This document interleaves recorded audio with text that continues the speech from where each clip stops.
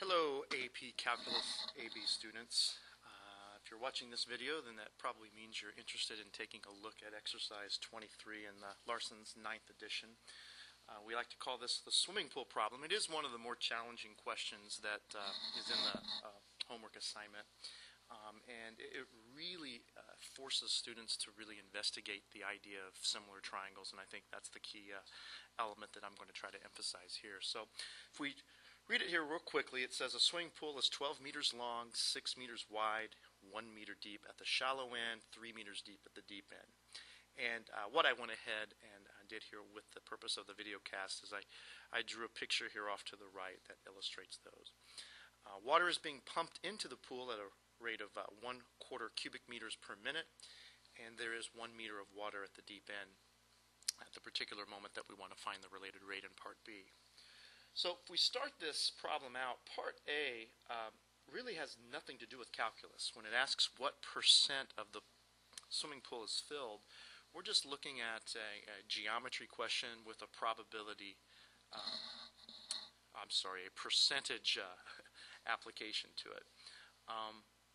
Obviously, in order to figure out the percentage of the pool filled, which I'll denote with this notation, we would have to take a look at a fraction that consists of a numerator representing the amount of water,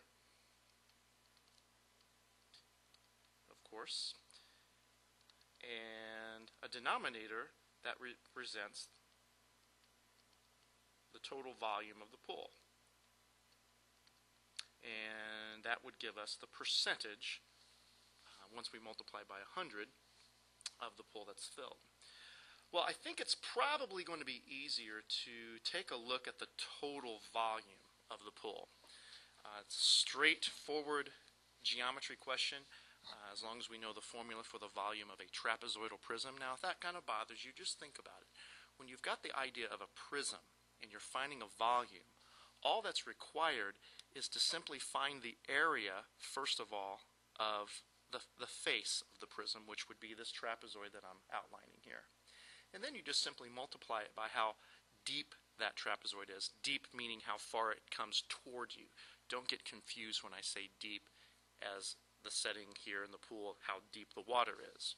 So if we can find out what the area of this trapezoid is, which is really simple, we can just use the formula 1/2 times the sum of the bases, which in this case would be our 3 and 1, deep end, shallow end, multiplied by the height. Now the height here would be this value 12. And the three-dimensional value that makes the figure come out off the page towards you would have a distance of 6. All right, now I'm going to go ahead and evaluate that denominator. I think we have 1/2 times 4 times 12 times 6. If you work that out on your calculator, you would have 144. And it's in cubic meters in this case, but I'm not going to worry about the label since they're going to cancel anyway. Okay, now for the amount of water. And what I'm going to do here, let's go ahead and fill this pool up with some water. It says we're going to have 1 meter of water at the deep end.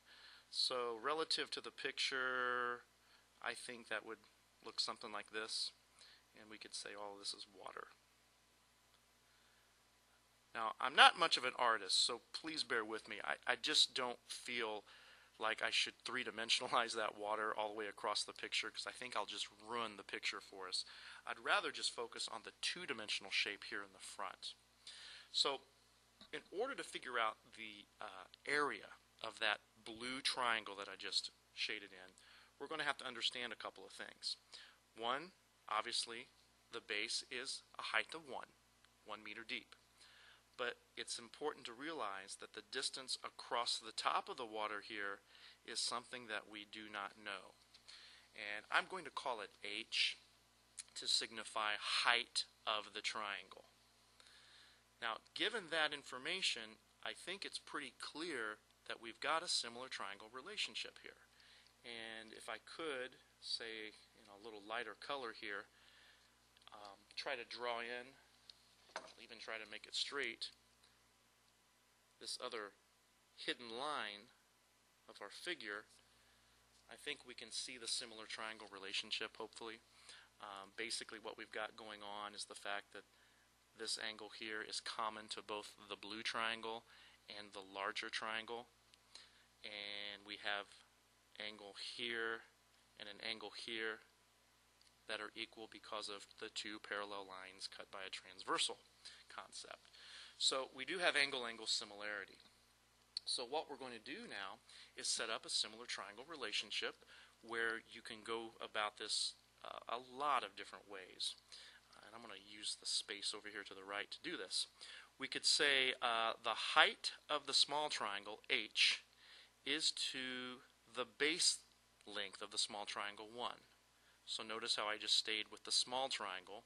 Now I'll jump on over to the big triangle and think, okay, what is the height of the big triangle, which is this entire length across the length of the pole, which would be 12, as to, now careful here, I'm talking about the base length of the triangle, not the trapezoid, but the triangle, and hopefully we can infer that that would be a 2. Now, if you have a hard time seeing that, don't forget, you've got a 1 over here on the right side that could carry over here to the left side and make a length of 1, of course, which leaves 2 for the rest of this.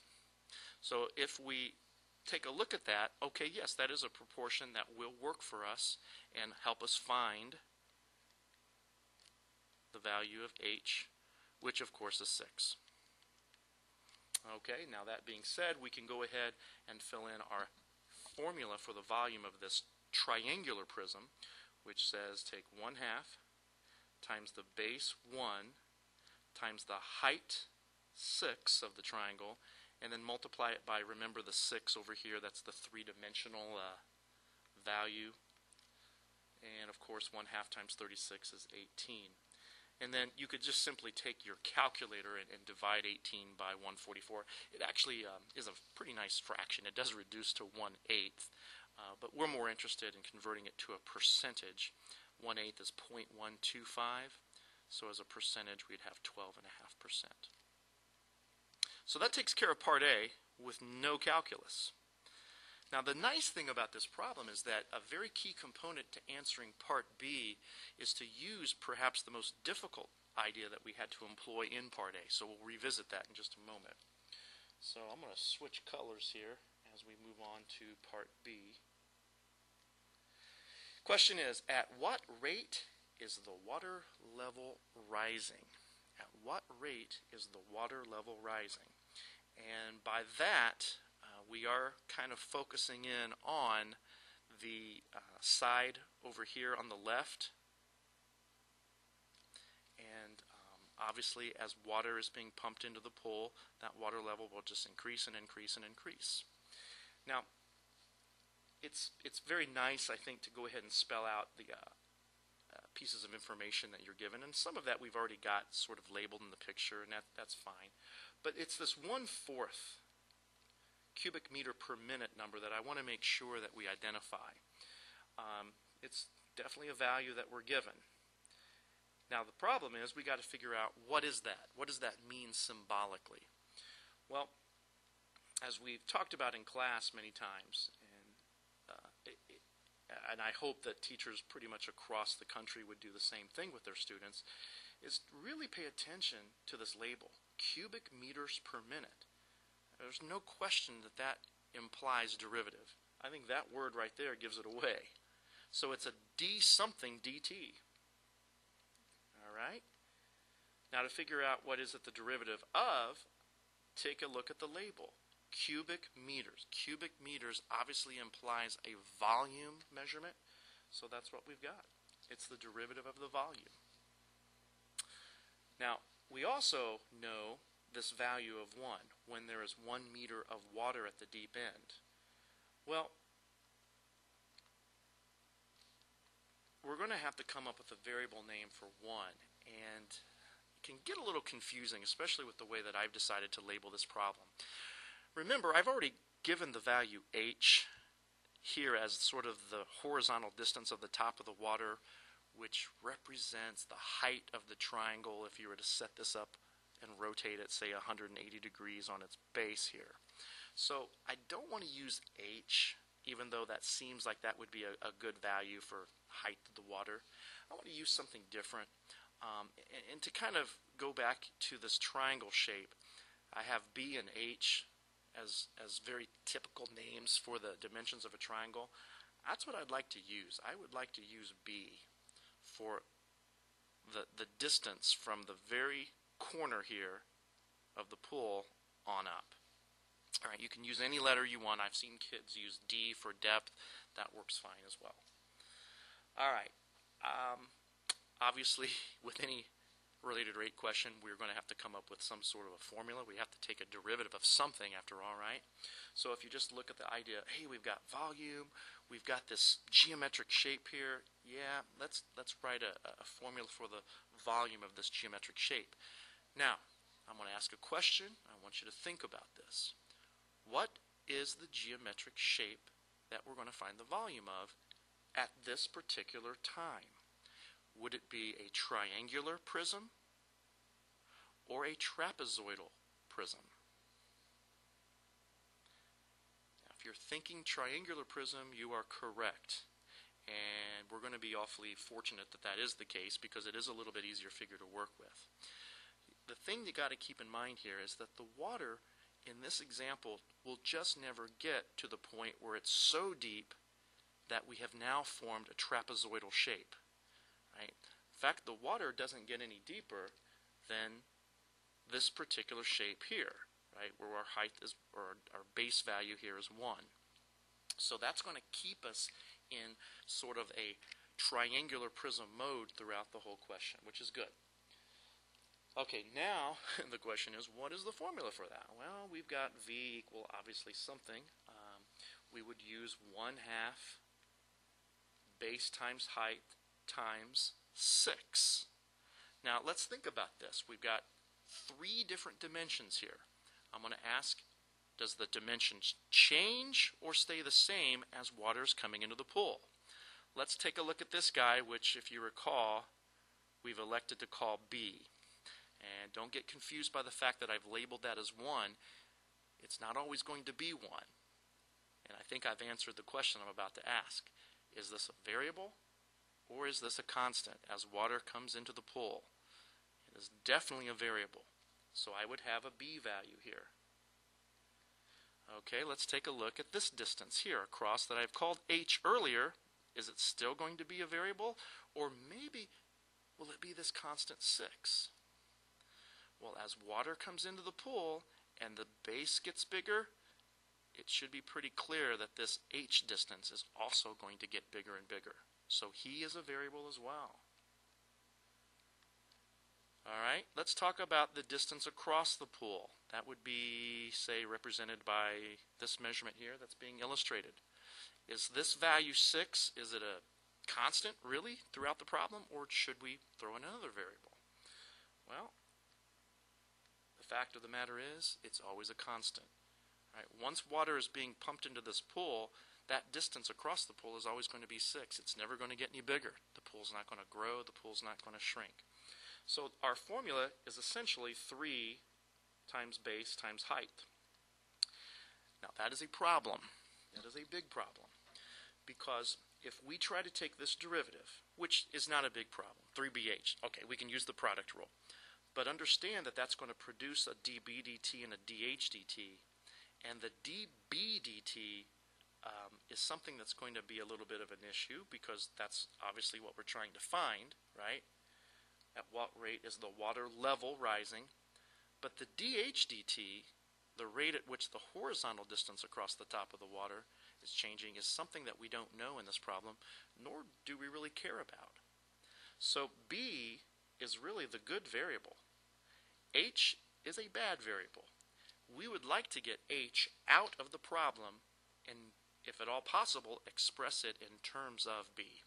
And that's very possible to do if we revisit our idea of similar triangles. Now, if you remember from before, we had this setup, this proportion. And that proportion is still going to serve us well. The only difference now is, instead of letting H be paired up with 1, didn't we mention that throughout the rate, the situation of water being pumped into the pool, this b value is changing. Let's just let it be b. And it's still going to have the same ratio of 12 over 2. Now again, if you're confused by that, why did we use 1 up here in part A but b in part B? Well, there's a big difference. Part A was not dynamic. Part A, things weren't really changing. Part A was just, hey, ta-da, here's a snapshot of what's going on. The water's a foot deep. What's going on with the percentage? But Part B is a calculus question. Part B, things are changing. Things are very dynamic, and thus the need for that other variable. Cross multiply, and you would actually want to solve for h. Be careful here. It would be 6 times b, would it not? So you can simply make the replacement h with 6b. Hopefully you guys can tell the difference between my 6 and my b. That would be 18b squared. All right, now we've got a pretty simple formula for volume, and the problem really takes a nice turn now. It becomes a lot simpler to work with. So we're going to do the calculus step. Finally, we got to do some calculus with this problem. dv dt would be 36 b to the first times the derivative of b with respect to time. And if we recall, in this particular problem, we were given some information that says that dv dt, if we recall, is equal to 1/4. And we're given the fact that the b is 1. Right, this is just my little such that symbol here. And this is saying, hey, I'm about to plug in these values in for that particular equation. Now, obviously, what we're trying to find right here, which I'll highlight, the dB dt, it's not by itself, but that's not a big problem. We can easily remedy that by plugging in and transferring. So we would have 1/4 equaling 36 times 1 times dB dt. Divide both sides by 36, and we basically would have our dB dt being, let's see, 36 times 4, double 36, 72, double it again, 1 over 144. I suppose if you were to plug that into a calculator, it gives it a little bit more meaning. I think you get something like 0.000, let's say if you round to the nearest hundredth, it's very close to 0.007, 0.006944, I believe. But it's also very important that we establish a label with either of these two answers. Let's keep in mind, is this a volume that's changing? Is it an area? Or is it a linear straight line measurement? Depth of the water, straight line measurement. So we don't want to put a square or a cubic attached to the meters. It's just straight meters as a distance. And then to finish it off, we would just need to give it some kind of a time element. And if you look through the problem, we were talking about minutes. So we've got meters per minute as our label. And this would be your correct answer for part B.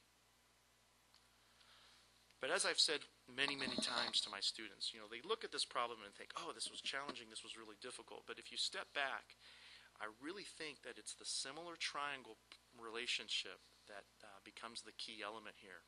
And if you're working the homework exercises in our text in order, you should realize that you've had a few problems dealing with cones that lead up to problem 23, where you quite often are using a similar triangle relationship.